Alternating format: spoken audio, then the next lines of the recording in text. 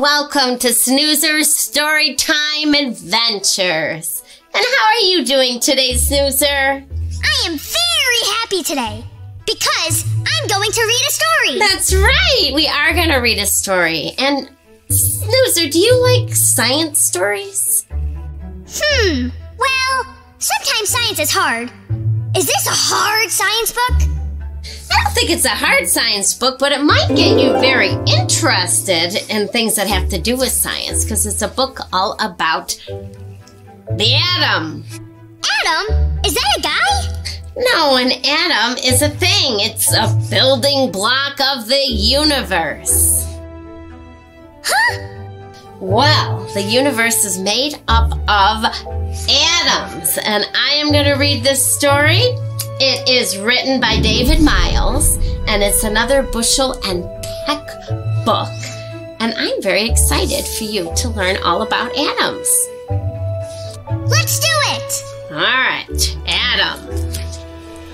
Those who are not shocked when they first come across quantum theory cannot possibly have understood it. Niels Bohr. Atom, the building block of the universe. Over there is an atom. Wait! Don't you see it? I don't see anything! I don't see anything either. Where did it go? Well, that's all because atoms are super, super, super, super, super small. To see one, we'll have to zoom in. Go on, a little more.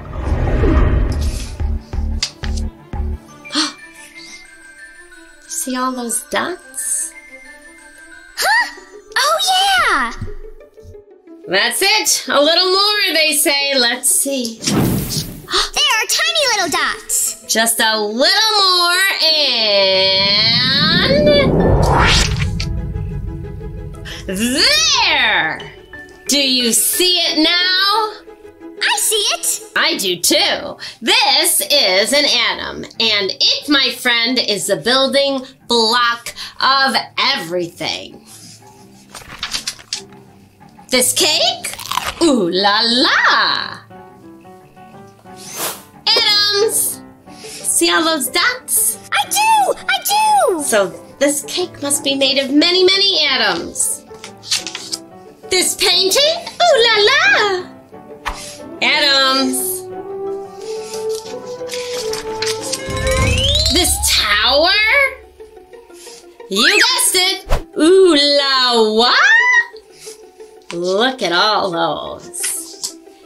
Everything in the entire universe is made of teeny tiny atoms. And when we say teeny tiny, we mean it. Look closely at this baseball. Pretend you blew that baseball up until it was the size of the whole Earth. So here, just like our globe, if you made a baseball the size of the whole Earth, if its atoms grew at the same rate, they'd still only be the size of a blueberry. A blueberry? A tiny blueberry compared to the whole big wide Earth. That really is teeny tiny. All atoms have the same basic structure.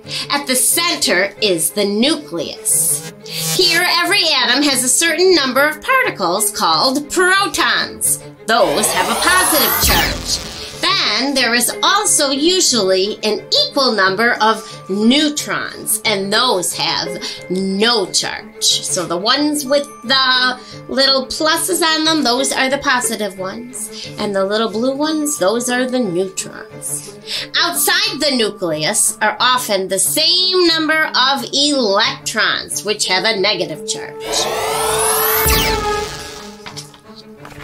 Niels Bohr proposed that electrons revolve around the nucleus in different orbits, like the planets around the sun. This is called the planetary model. However, because of work done by Erwin Schrödinger and others, scientists now believe that electrons behave more like waves. No, not those waves. And no, Schrödinger probably never served, though he did love German poetry. Think of the string on a guitar. When you pluck the string, it quivers back and forth with energy, even while the ends of the string stay stuck to the guitar. Scientists believe that electrons act like the string, spread out as waves of vibrating energy. Did you ever notice, like when I play my ukulele, how the string quivers? When it goes ding, ding. Yeah, I could show you.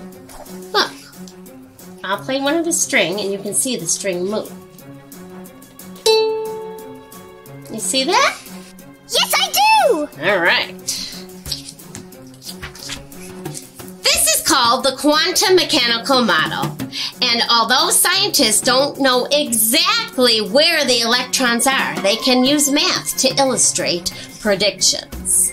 So where the electrons are most likely to be, if you look at the little chart here, it's where it's kind of white and yellow. And there's so much to look at in this book. So if you are finding this book very interesting, you can really delve into it and look at all the cool stuff they have throughout it. You might have noticed something. Atoms come in many shapes and sizes. The smallest atom has just one proton and one electron, and others have over 100. See? So sometimes they're just one little ball, and sometimes it's a whole bunch. A substance made entirely out of just one type of atom is called an element. Let's take a look at a few different elements. An atom of gold is made from 79 protons, 79 neutrons, and 79 electrons. So it's only made of gold. Gold is the only part of it. Have you ever seen a lump of coal? That's made mostly of carbon, which has 6 protons, 6 neutrons, and 6 electrons. And the helium inside a balloon is made from atoms with 2 protons, 2 neutrons, and 2 electrons. There are 94 elements that occur naturally in the world. And there are 24 more that scientists have created on their own. How they do that is beyond the scope of this book, but it involves smashing atoms together at super high speeds. How do they smash the atoms if they can't even see them? You know what? As they said, that's beyond the scope of this book. That's a good thing that you could look into, though. Mrs. Hamilton, am I made of atoms? Yes, I think you are made of atoms. I can picture them on you right now. Can you see them? I cannot see them. They're too small. Oh, I forgot. If that seems like a lot, don't worry. Over the years, scientists have built a simple chart to organize all the different elements they know of so far. And there they all are listed. It's called the periodic table. The periodic table lists all 118 elements in order of the number of particles that make up their atoms. That number is called the atomic number. Remember gold? It has 79 protons, neutrons, and electrons. So it's given the atomic number 79. And that's written right up here. So they go in order of their number. Oh boy. The number at the bottom tells us the mass of each atom. The different colors group the elements into families of similar characteristics. There's even a handy abbreviation you can use when spelling out each of the elements' names.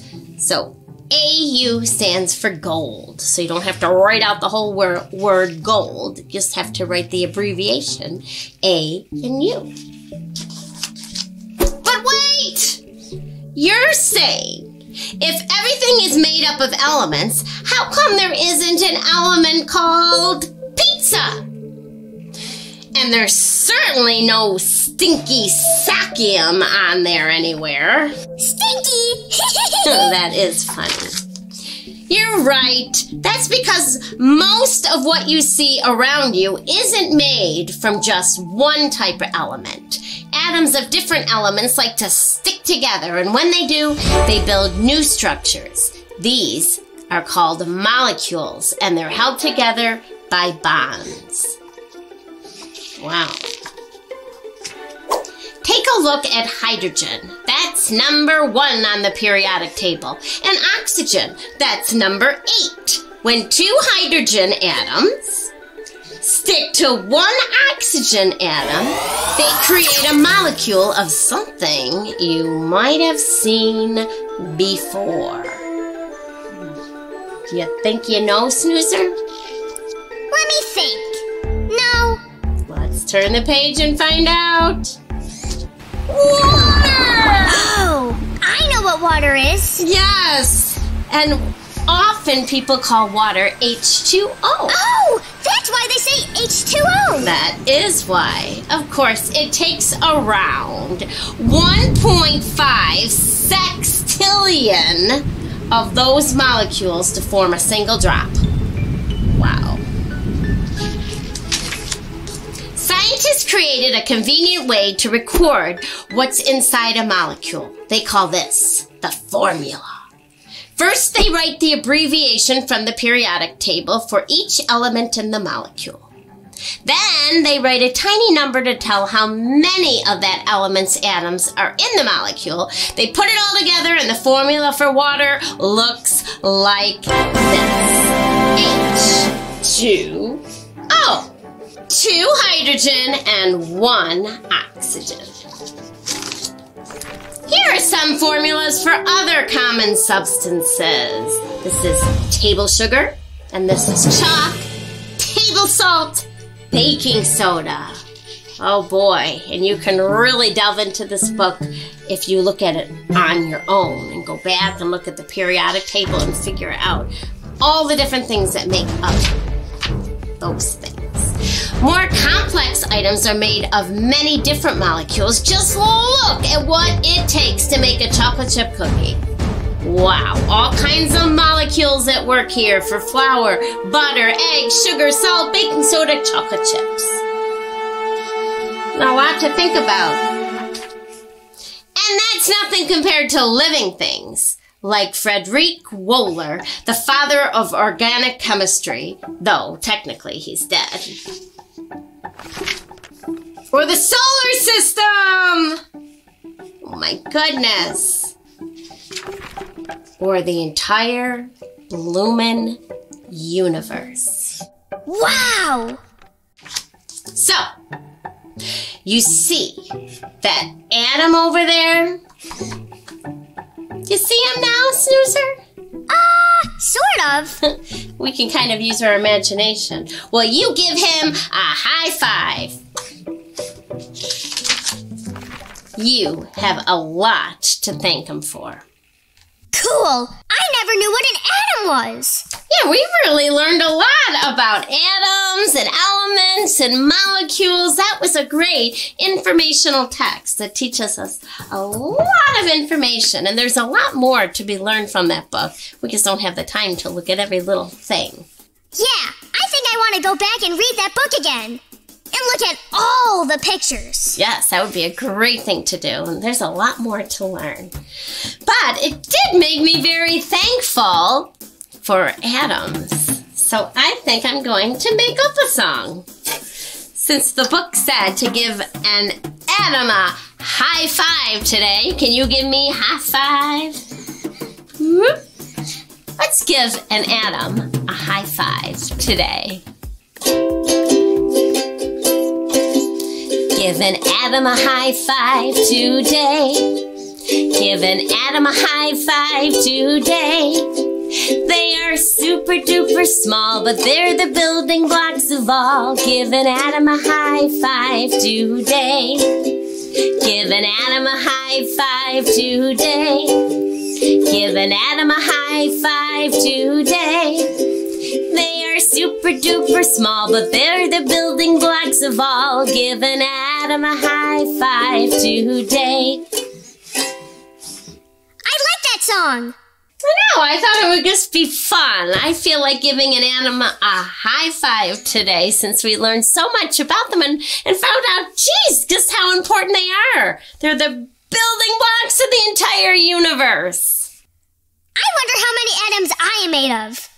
I bet 100,000 gazillion. We don't know, Snoozer. We would have to really investigate that and find out what molecules you're made of, because I don't think you're just one element. You're probably a whole bunch of different elements. This is confusing my mind.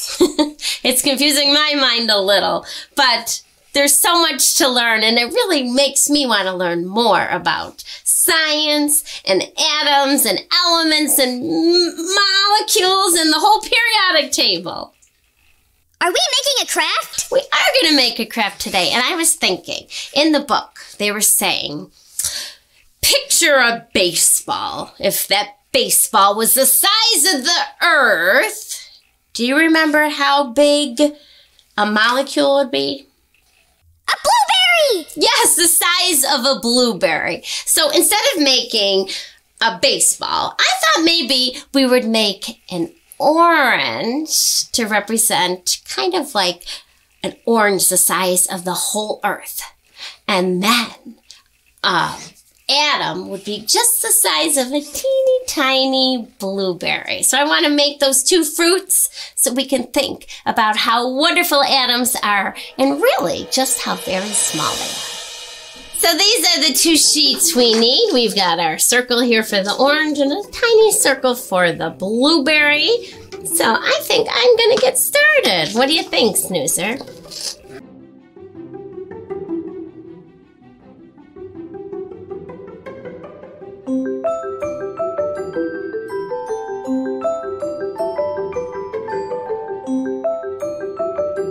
All right. Well, that was a teeny tiny mouth, wasn't it?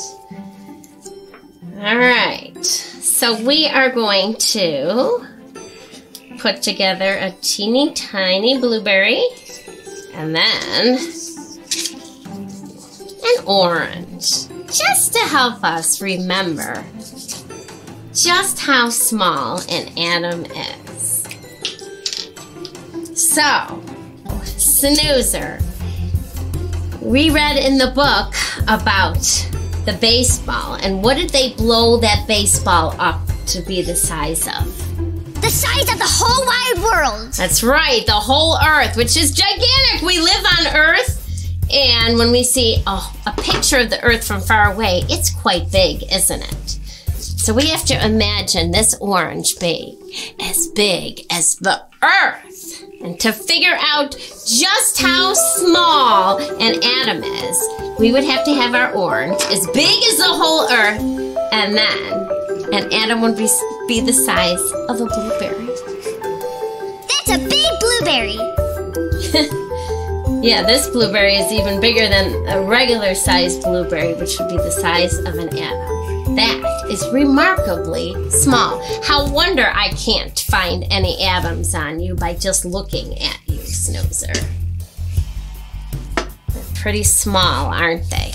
Yes, I like that cute little blueberry. I know, and it just makes me, I just want to remind myself of just how small an atom is by using this analogy. So we think of the orange as big as the whole world. The whole world. And if we wanted to see just how small an atom is, we would have to envision a little teeny tiny blueberry. That's right. So we learned a lot today, didn't we? Yes! I learned what an atom is, and I learned about the whole world, and blueberries, and science, and the periodic table. That's right. Wow, we can learn a lot of information from stories, and I had great fun with you today, Snoozer. We had great fun putting together our craft, and I'll see you, Snoozer, and all of you next time on Snoozer Storytime Adventures. Bye. Hi, boys and girls, would you like to do the Mrs. Hamilton craft just like me? Guess what? You can! Head to your local library for all the materials that we use in the craft.